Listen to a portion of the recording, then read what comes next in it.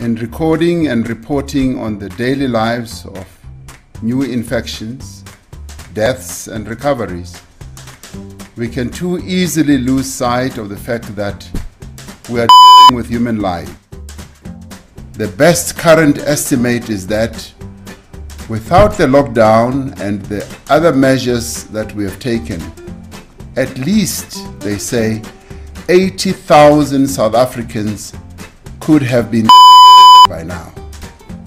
So far, we have been successful in the manner in which we as South Africans have with this virus. And by this, I mean all of us as South Africans. In all, our field workers have now over 9 million people in our country.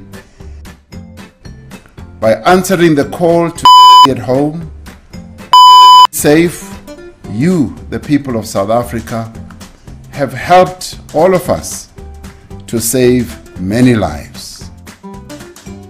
This coronavirus is taking a heavy toll not only on the health of our people, but also on our people's ability to earn a living, to feed themselves and their families. Also benefited from the guidance from the World Health Organization, the experiences that other nations have been through in dealing with this virus have also given us invaluable insight. Has begun to process applications from small and medium-sized. When I last you, I outlined the 5-level alert system.